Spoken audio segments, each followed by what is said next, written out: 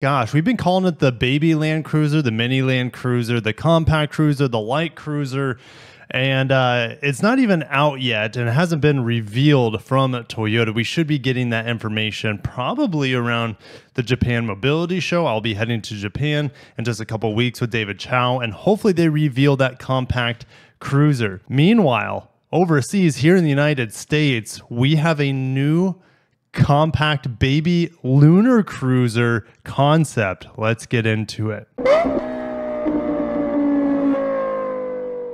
I hope you guys have your snacks and drinks, because not only are we going to talk about the baby lunar cruiser today and how outrageous it is, the LFA has been re-trademarked. I wanted to talk about the new Subaru WRX TR. It's kind of like a STI Lite. And then we're also going to talk about Mazda and Nissan. There's just a lot of stuff I need to get to today.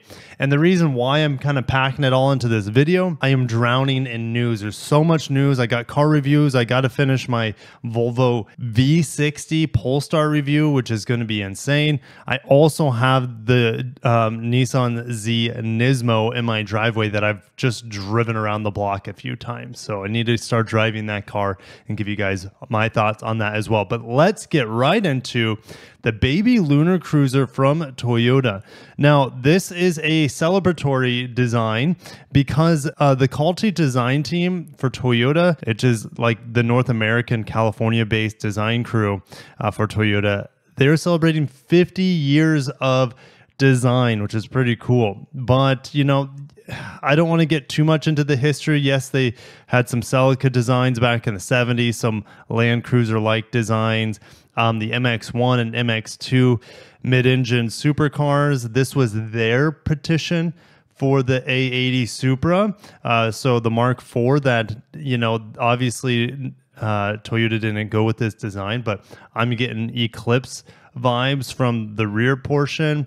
I'm getting also Mazda vibes from that era as well. I think it looks really, really cool, but obviously we know history went a different way. And let's get right into the lunar cruiser, guys, because that's what you came here for. So of course it's built to drive on the moon, but it can be also used here on Earth as well. And this is kind of stemming from JAXA, which is a Japanese aerospace exploration agency. They're teaming up with Toyota to create an actual lunar cruiser, a full-size lunar cruiser. And this is just kind of the mini one, the baby one, that could also be seen here on planet Earth. They're saying they're taking design cues from the original FJ40, and it has in-wheel electric motors controlled by dual joysticks. The baby Land Cruiser's compact footprint and airless tires give it unparalleled maneuverability. I want to talk about the images real quick. I mean, this thing is adorable. It's a bit weird looking. I like it from the rear more so than the front. Maybe that's what he said. It's early on a Saturday. Anyways, I like the big rack on top that takes up the entire roof, the amazing amount of glass here, and the rounded back that reminds us a lot of the FJ40. Airless tires, of course. Let's keep moving. Now, this holographic front end with the Toyota Heritage font reminds me a lot of what Nissan is up to lately with their concepts. Let me pull this up for you guys. Check that out. If this doesn't, I mean, this is like just a hologram on wheels with those repeating Tron grid-like pattern with, you know, the Nissan design. So max out concept from Nissan. Check that out. I'm seeing some similarities here, if you know what I mean. All right. You know, I wish we had some circular headlights here to be more of an homage to that original Land Cruiser. We also have what looks to be some cameras up top because this doesn't have side mirrors. So you're going to have digital side mirrors as well. Looking pretty good climbing through the brush there. What do you guys think? Would you be interested if Toyota came out with something this ridiculous, the here and the now, would you buy it? I would want them to change the front end just a little bit, but I, of course, would be interested. The interior is out of this world, no pun intended. We have the dual joysticks, baby lunar cruiser in the little strip on the door. Look at the visibility here. And you select reverse, neutral, and drive. But here's the thing with dual joysticks, I feel like it's going to be, I don't know, I think of a tank. I don't know, I've never driven a tank, and I don't know how to drive a tank at all. But I would assume like you have a joystick for each track on the side of the vehicle. So you would think the left side would be the two left wheels, because we have independent motors here per wheel. You would think that, you know, you would have some sort of reverse capabilities just by pulling back on those, but what do I know? It's just a concept. Oh, and your park buttons over here. We have, okay, so here's your side mirrors that can see what's going on with the front tires, it looks like, or maybe that's the rear tires. It's really hard to tell. This holographic display that kind of overlays on the glass. It's very interesting. And we have some window controls here. What do we have? Just lock, unlock, and then some window up and down stuff.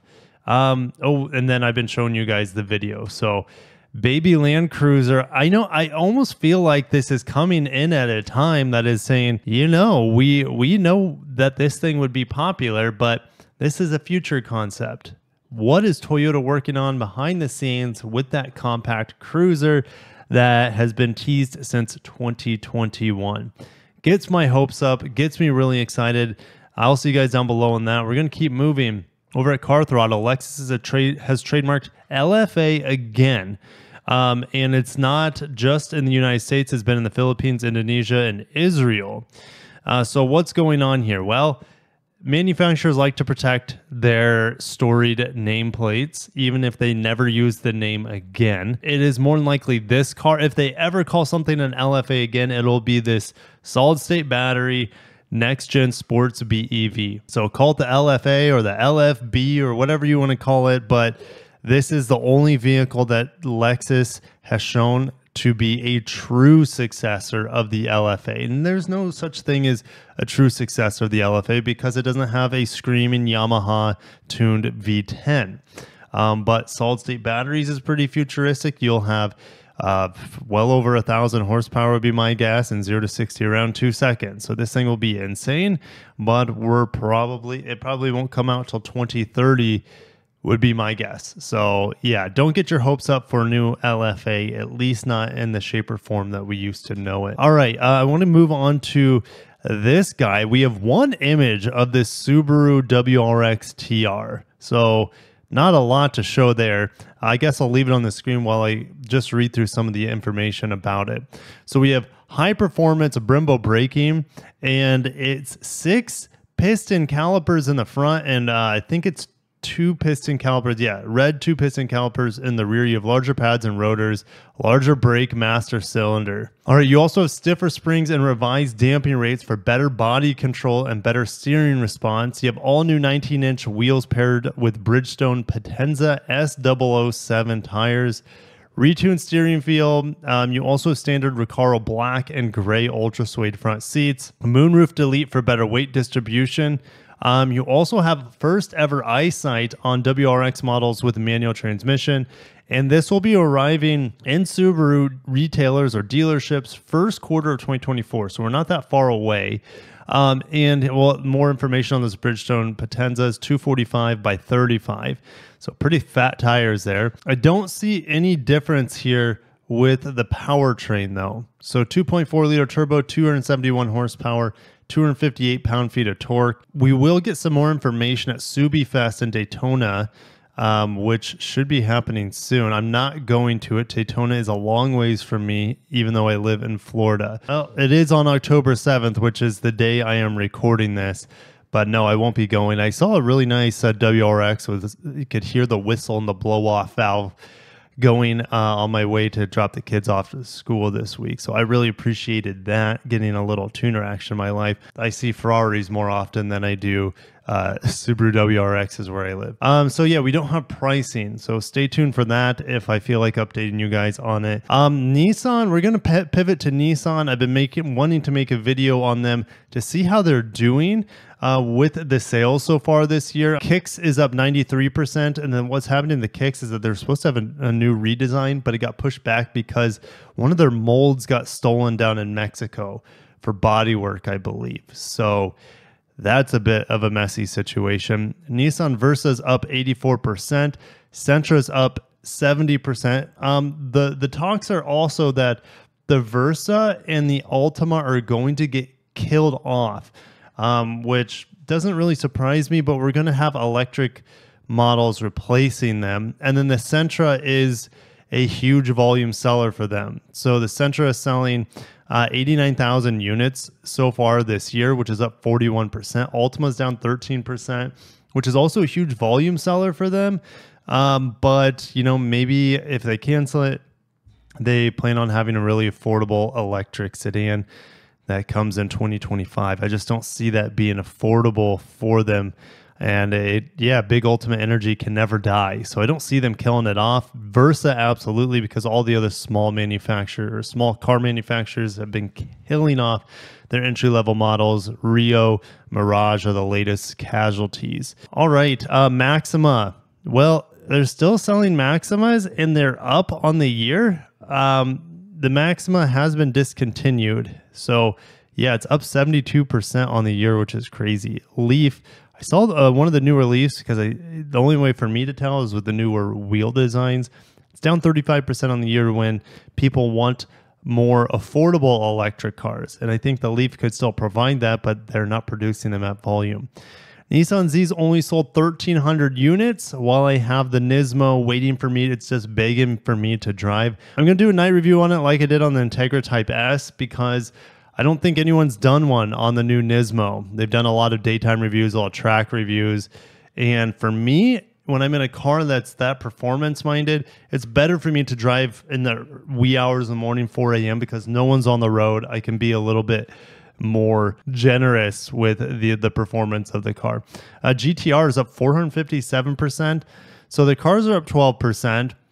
The Kicks we mentioned is up 90% on the quarter, but only up 11% on the year. Frontier's down really big this year. Don't know, maybe some supply issues going on. I really like the Frontier. Love the big V6 in it. Like the 9-speed auto. It's a really good truck. Looks awesome as well. So yeah, I don't know why it's down so much. Titan. I just got an ad this morning that the Titan 60 months financing 0% financing rate. So they're trying to get rid of these Titans as it is canceled. It will be stop production mid next year. Pathfinder up 50%. This thing is selling really well for them. You can get a lot of good deals on the Pathfinder again with a nice 3.5 liter V6. They ditched the CVT on the newest generation. Armada's up 105%. Maybe people want to get that beautiful V8 before it's replaced by the large twin turbo V6. Rogue up 62%. They've cracked 211,000 units so far. That's CRV territory in terms of volume. Nissan Ariya sold about 9,000 units, and the Ariya is actually getting some crazy lease deals for Nissan employees. These vehicles in some parts of the country are just rotting on lots, so Nissan has a special employee-only lease where it's like $200 to $300 a month, like no money down, and it's a 1-year lease. So that is pretty crazy. If you work for Nissan, I would be snapping that up. That lease deal's way too good. Nissan Murano, I can't believe it's still around, and they are going to have a next generation of it. So riddle me that. Yeah. All right. Keep moving. If we look at the total for Nissan, up 38% for their trucks, up 28% as a total for the year, and it's even accelerating here quarterly. Well, that's daily selling rate. If we look at just volume, it's up 40% for the quarter. So very impressive. Nissan, they're up about 40% on the quarter and about 30% on the year. Let's get into Infiniti. How are they rebounding? Well, they're doing really, really well. Total is up 48%, riding on the coattails. Not necessarily the Q50 that I just reviewed. I just reviewed the Q50 Red Sport. Really, really liked it. It's just really expensive. But the Q60 is 1 foot in the grave, kind of like the Lexus RC. QX50, their volume seller traditionally, right underneath the volume of the QX60. It's down 16%, but the QX55, the cool coupe-like crossover, is up 11% on the year and 20% on the quarter. So very, very impressed for the QX55, but not the QX50 for whatever reason. But the QX60, their number one seller in their lineup all time, is crushing it, up 117% on the year. They've only sold 22,000 of these things, but yeah, it's good to see this vehicle. I see them on the road, and the more I see them, I think I like the design more than the Acura MDX. It just looks so premium. The headlights, the grille, the body from the side, like that sloping roof line. It looks amazing, the QX60. And when we reviewed it, we loved it for a family. It's a little tight for our size of family, but it's awesome. Love the QX80 as well. That thing's built from granite. Long live the V8. Thing is awesome. It's kicking butt this year as well. So good to see Infiniti out of life support. They're doing some at-home recovery at this point. And they will be showing Nissan, maybe not Infiniti because they don't exist in Japan, but Nissan will be showing some new concepts at the Japan Mobility Show. I think at least 3 of them, if I remember right. And here's kind of like their drapery of their concepts. We know of one concept coming, this thing, which is absolutely hideous. This is maybe the worst concept I've seen in recent memory.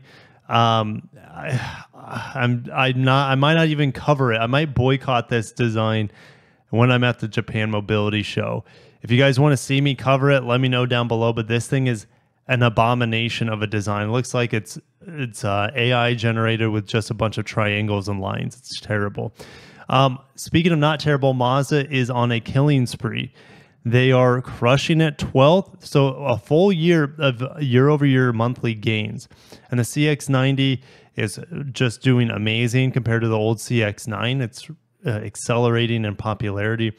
Best ever September sales for the CX-50 and best ever September for the CX-30. Mazda 3's production is back up 36% on the month, up 16% on the year. Miata. There's a lot out there in dealerships now during the pandemic. They were like vaporware. You couldn't find them anywhere. Now you can finally get them out there. It's up 65% on the year, down 23% on the month. It's hard to say exactly why they're down on the month, but they are, even though they're crushing it on the year. CX-30 up about 60% on the year, up 40% on the month. CX-5 is about neutral on the year, but down on the month.